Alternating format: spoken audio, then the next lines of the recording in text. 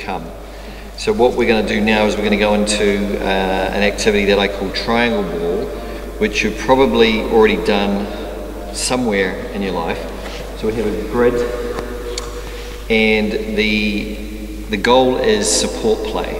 So if you're thinking that the tactic is support, tactical support, so it could be transferable to soccer, rugby, basketball, any team sport.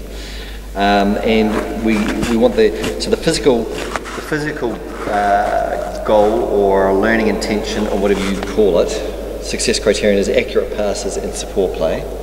And then the cognitive is to understand what it means to support. And then the social is giving good feedback but also being able to receive that.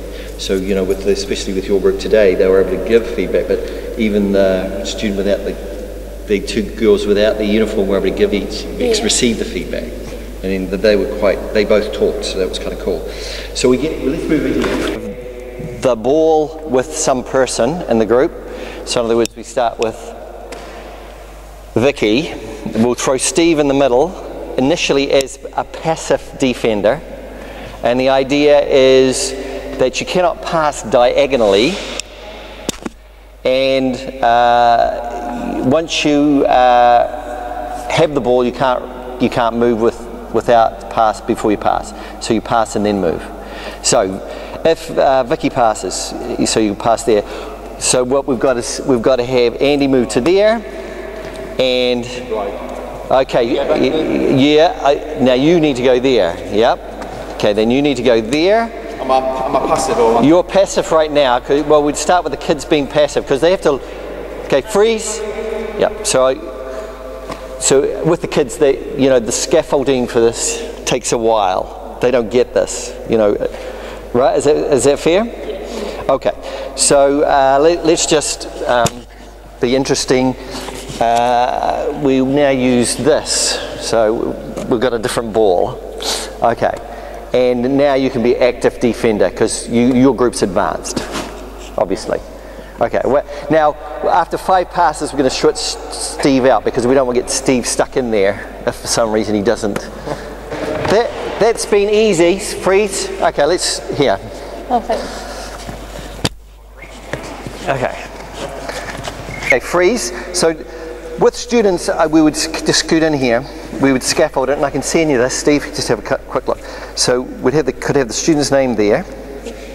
Then we can have call names because they don't know all their names. You know each other's names, but let's start doing that.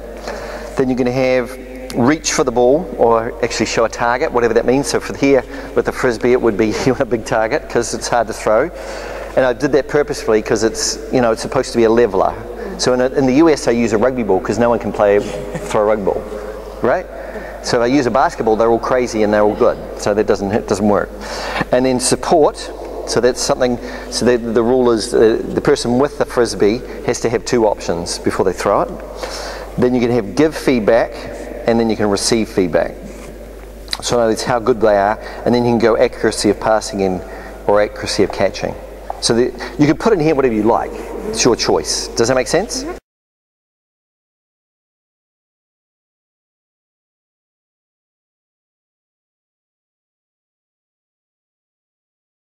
Yeah. Okay, so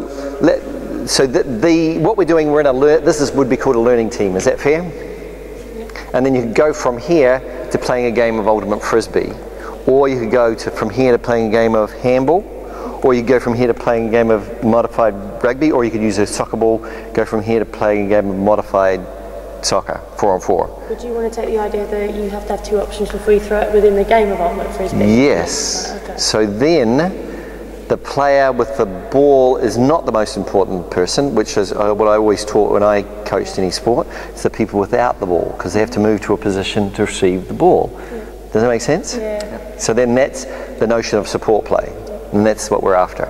We're after 2 things really, the support play and the accuracy, which is tricky. For you it's good, it's easy, but for kids it's a lot more complicated.